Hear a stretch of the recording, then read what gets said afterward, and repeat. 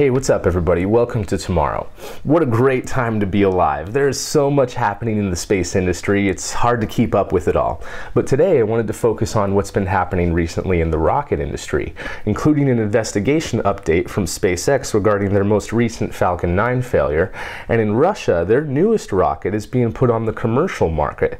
And some possible details have emerged about Russia's relationship with China going forward in the future in the space industry.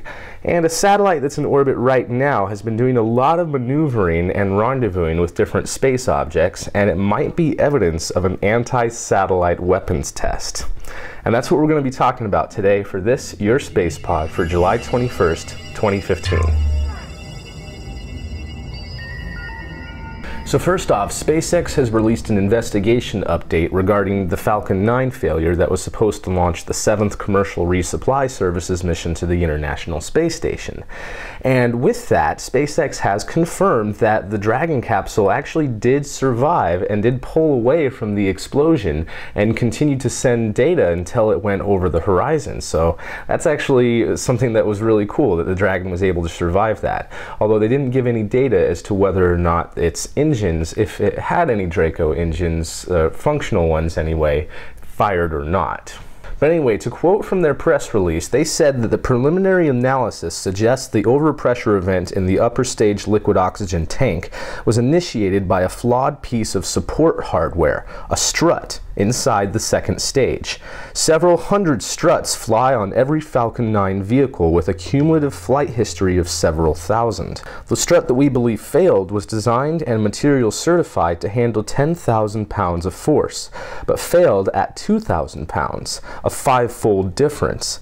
Detailed closeout photos of stage construction show no visible flaws or damage of any kind.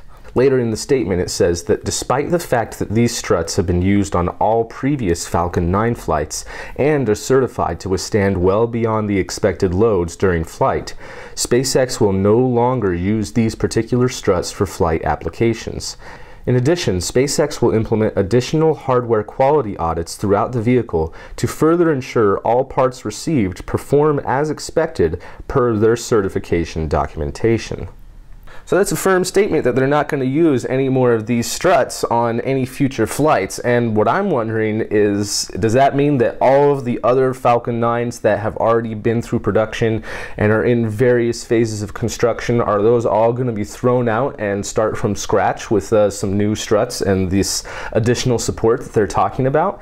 And if so, I wonder what's going to happen to that hardware, and could that be reused for anything? And if so, what's the timetable going to be? How much longer will it be before Falcon 9 might be able to return to flight? So, kind of scary, but this is still an ongoing investigation, and there's going to be more information coming forward and more statements from SpaceX in the future. So we're just going to have to hang tight and look for more information as it comes out. Meanwhile, in Russia, International Launch Services, which is the commercial arm of the state-run Khrunichev, has put the Angara rocket on the commercial market, or at least the Angara 1.2 anyway.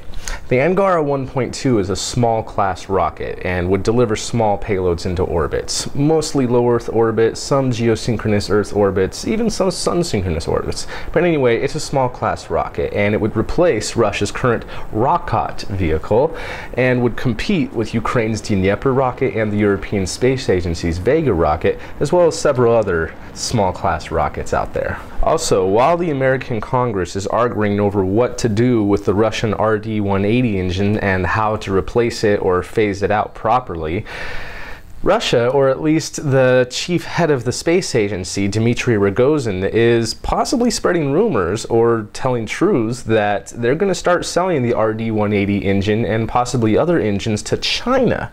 Although what rockets China would need those engines for is unclear, since China has had a very extensive rocket engine development program of their own.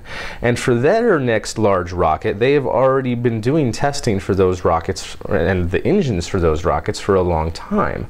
So it's unclear what that would potentially be useful for to China. Although Rogozin also said in some of these statements he's been making that these engines would serve the purpose for the cooperation between Russia and China to go to the moon, and would be for all of their moon rockets. So It's unknown what is going on there. Something that is for sure, though, is China is looking to purchase the company Sea Launch from Russia. In reality, it's really Russia who's probably pushing to sell the command ship and launch platform for Sea Launch. And China might be able to stand and benefit from this, because if they were to acquire this hardware, it might enable China to do even more secret rocket launches without anybody knowing, or at least recognizing that they've had a launch for several days. Since Russia hasn't really made any plans on what to do with all of this Sea Launch hardware, it probably would be best for them, instead of having it draining their finances, to get rid of it and sell it and at least make some sort of profit from it. And China, if they have the whole secret launch route, and if they could get away with it with such a platform, they might be very interested. In any case, the two groups are talking, and that is official. And whether or not Rogozin's statements about selling the RD-180 engine to the Chinese is true or not doesn't necessarily matter. Finally, something that at least has the United States Air Force concerned is back in March, Russia launched 2 communication satellites and a military satellite on a rocket vehicle. The military satellite, designated Cosmos 2504, has been making extensive maneuvers on orbit and has rendezvoused and made close proximity operations to its upper stage 11 times. And during one of those rendezvous, it either pushed or had some sort of docking procedure with that upper stage and raised the upper stage to a higher orbit. The Air Force is obviously concerned because they're worried that this could be evidence that this vehicle is some sort of anti-satellite weapon or satellite interceptor or something like that. And this isn't the only one of these either. Last year, Russia launched the Cosmos 2499 vehicle, which has also made lots of maneuvers on orbit. It's unclear what the specifications for these vehicles are, since they are secret military vehicles. But most likely they're using some sort of ion Hall thrusters, especially since Hall thrusters have been a lot more popular in Russia and for a lot longer than they have here in the United States. Personally, I would like to give Russia the benefit of the doubt and consider this, like most space technology, something that's dual use, whereas the citizen or non-military benefit of this could be satellite resurfacing or even orbital debris removal, or something that isn't necessarily a weapon that would go and destroy other satellites or rendezvous with other satellites, or even deorbit some space debris in such a way that if they do it at the right time, the right place, and if it has the right mass and how they deorbit it and everything, you could have a kinetic weapon as well, and not even have to sacrifice your interceptor satellite. So there are lots of things that could possibly be to worry about with this sort of capability. However, the United States has this capability as well. I mean, that's essentially what the X-37B is. It's a satellite interceptor.